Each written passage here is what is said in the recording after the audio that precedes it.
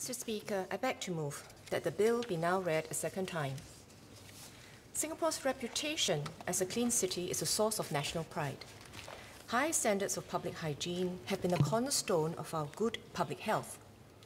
Over the years, we have introduced policies and programs to shape social norms and keep Singapore clean and livable. These include anti-littering campaigns, mobilizing the community, and uplifting the environmental services industry. Internationally, Singapore is known as a clean and green city. 9 in 10 Singaporeans express satisfaction with the cleanliness of our public spaces and take pride in keeping Singapore clean, according to a survey by the Singapore Management University, SMU. But there is room for improvement. We are overly reliant on efficient cleaning services.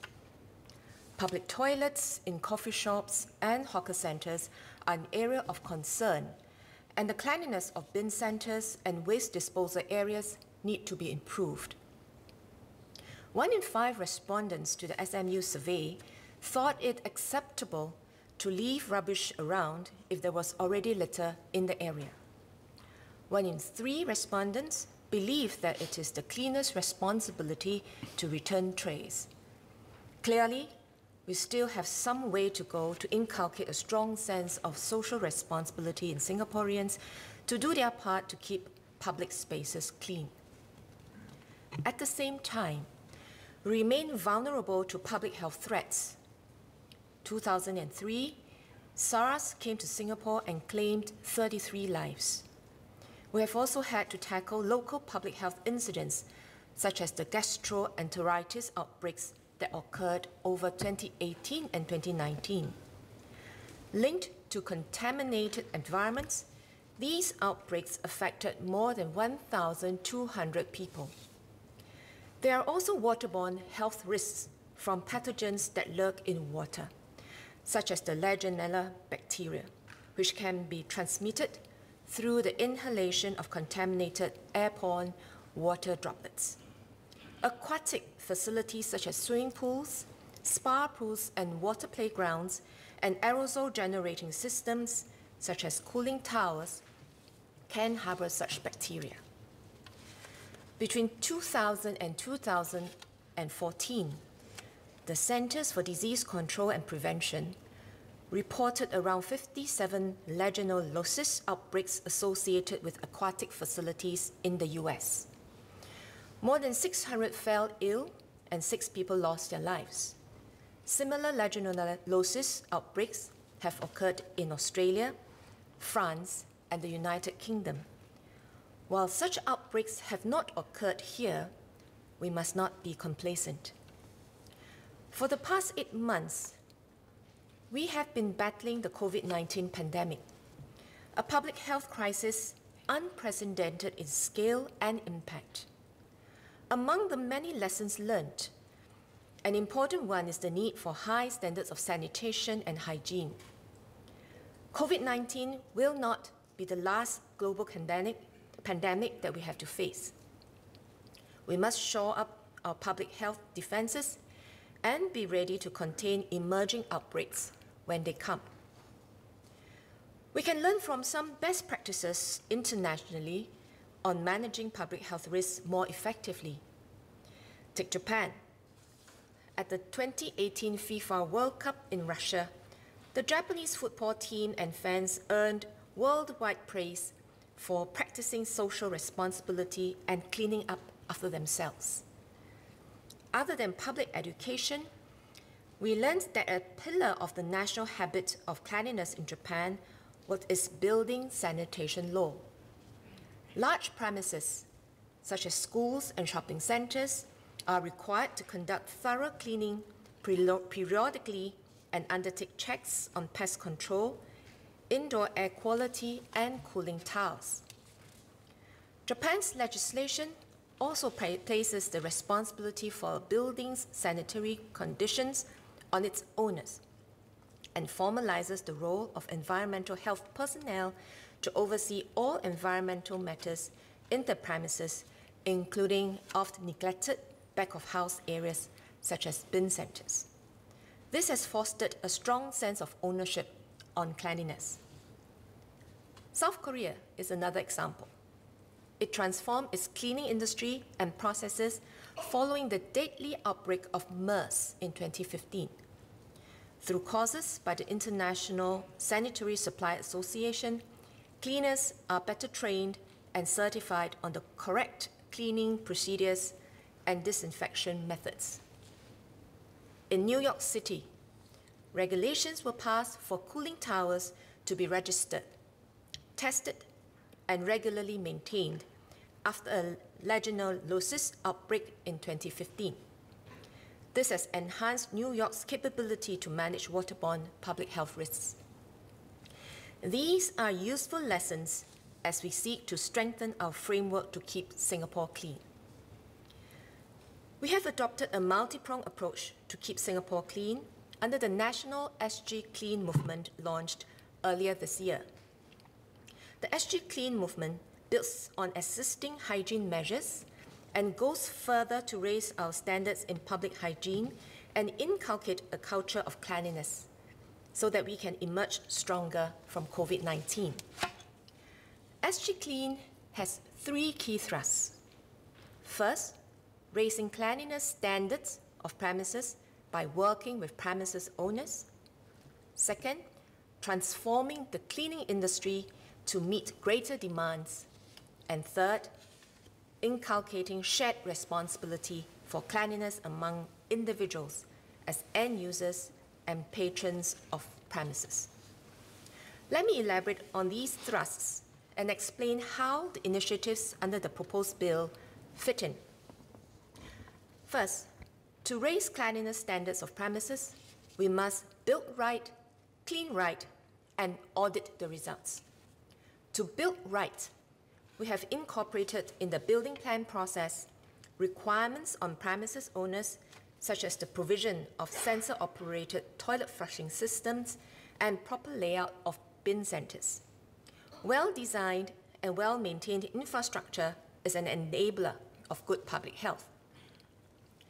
To support premises owners in rejuvenating infrastructure, the National Environment Agency, NEA, recently announced the Toilet Improvement Program for hawker centres and coffee shops to incentivize premises to renovate aging toilet infrastructure. Clean right and audit the results are important steps where premises owners adopt proper cleaning regime as guided by NEA's advisories on cleaning and disinfection. And NEA's SG Clean Quality Mark certifies premises that adopt good cleaning practices. A key part of the bill is to support this thrust under SG Clean by clarifying lines of accountability for maintaining clean premises and setting clear standards expected of premises owners. I will speak more on this later. Second, we will continue to transform the cleaning industry to meet increased and more sophisticated demand for cleaning services. In doing so, we also hope to create more good jobs. The Environmental Services Industry Transformation Map, launched in 2017, has laid the foundation for this. For example, by driving technology adoption, upskilling the workforce, and enhancing productivity through job redesign and outcome-based contracting. Our cleaners are the unsung frontline heroes of the COVID-19 outbreak, working tirelessly to keep Singapore clean and safe. We will continue to support cleaners as part of the industry transformation journey.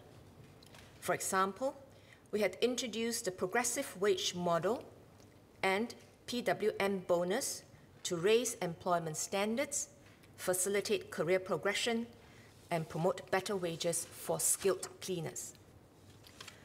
Since we went into the COVID-19 period, NEA has also collaborated with training institutions to launch new continuing education and training courses on environmental infection control to ensure that cleaners are trained to protect themselves against public health threats at work. Through this structured training framework, cleaners can become multi-skilled and expect to earn higher wages. Third, we will promote good personal hygiene and social norms among end users and patrons at premises. We launched a campaign under SG Clean earlier this year to promote positive behavior in our shared spaces, and stepped up recently with initiatives on returning trays and using public toilets responsibly in hawker centres and coffee shops. More than 5,000 SG Clean ambassadors have stepped forward to spread SG Clean messages across the country. All in, we have a sound framework that has enabled us to maintain good public health. Mr. Speaker, sir, it is in this context that I am introducing the Environmental Public Health Amendment Bill. It will introduce 3 broad shifts in our approach to environmental sanitation and hygiene. First, we will adopt a more proactive approach in guarding against public health threats and institute baseline environmental sanitation standards for routine and periodic cleaning across high-risk premises.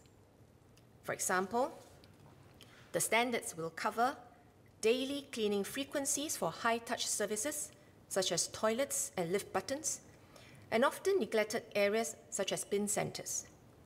Periodic, thorough cleaning, say every 6 months, covering areas that are not easily accessible and not covered by routine cleaning, a pest management plan, and a cleaning and disinfection protocol. The standards will also specify desired outcome-based cleanliness indicators to be achieved, and the tools and training requirements for workers to carry out training effectively. Second, we will work with industry partners to co-develop environmental sanitation standards applicable to their respective sectors and tailored to their needs. We will progressively implement these from mid-2021, starting with high-risk premises with immuno-vulnerable occupants, high footfall, or a history of outbreaks, such as our preschools, schools, youth and elder care facilities, hawker centres, and coffee shops. Third, we will place greater responsibility on the managers of high-risk premises to ensure that the environmental sanitation standards are met.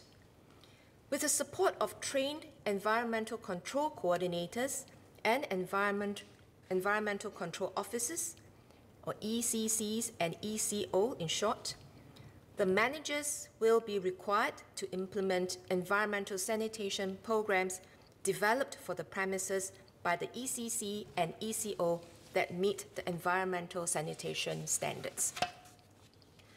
To provide a pipeline of competent ECC and ECO, we will introduce a 2-tiered competency-based framework.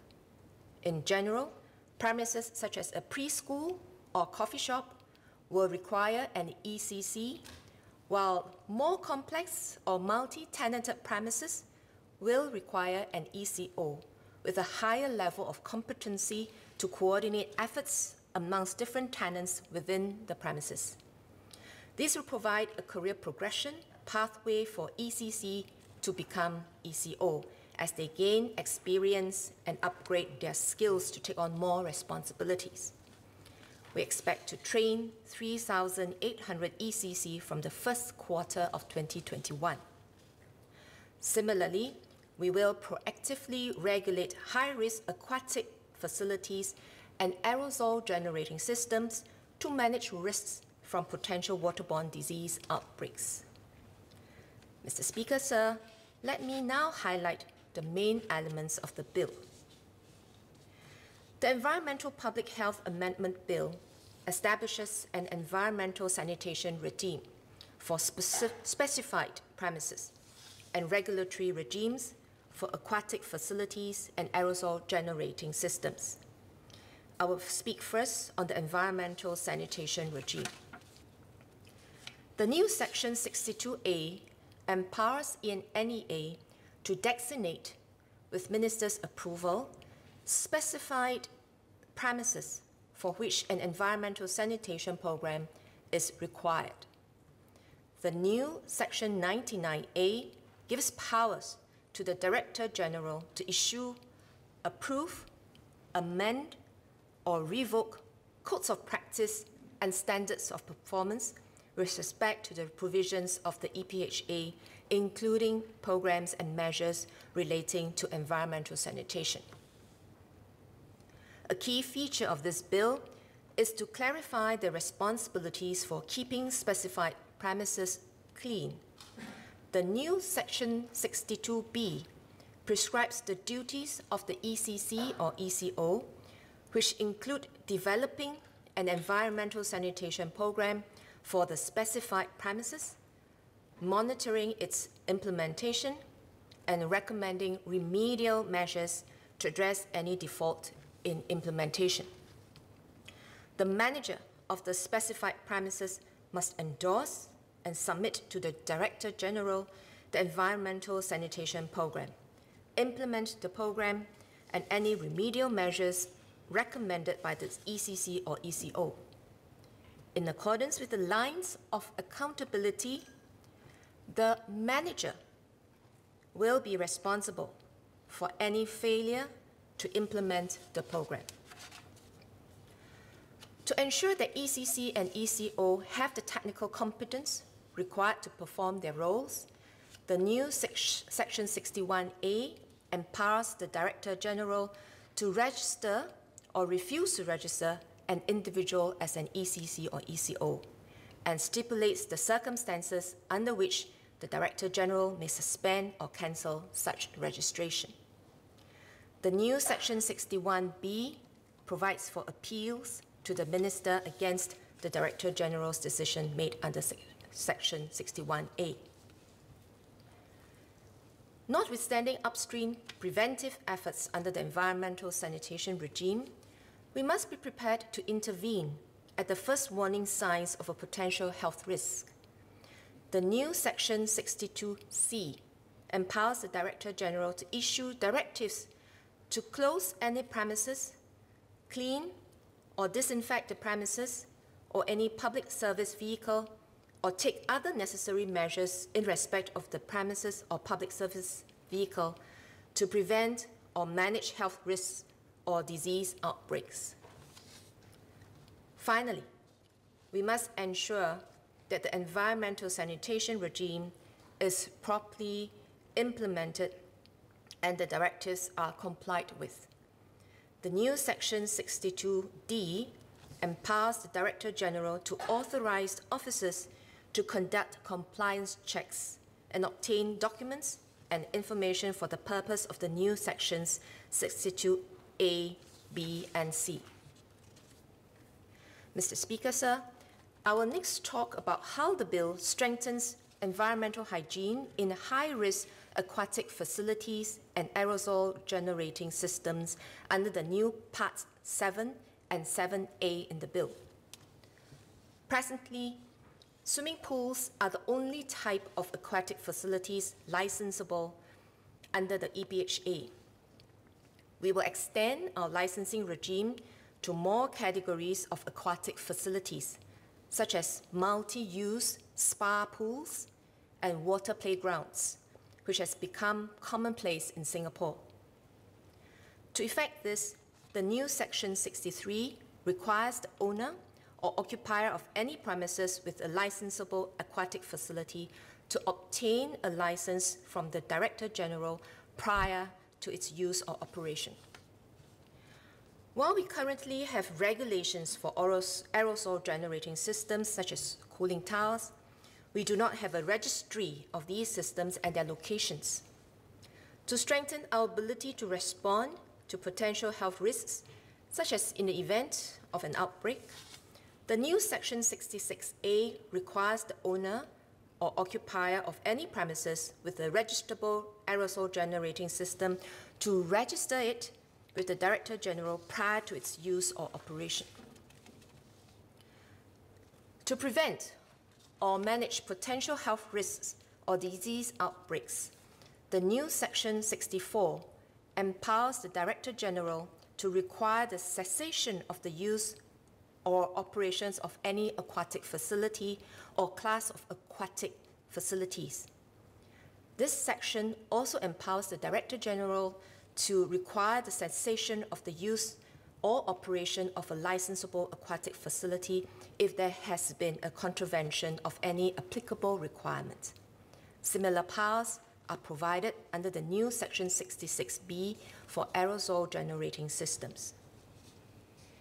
We will introduce monitoring powers under the new Section 65 and 66C for the Director General and authorized officers to conduct compliance checks on any aquatic facility or aerosol generating system and to obtain documents and information to administer, enforce, or ascertain compliance with the requirements in Part 7 and 7A. Mr. Speaker, sir, this bill marks another milestone in our efforts to keep Singapore clean and safe. The state of public cleanliness reflects the character of our citizens.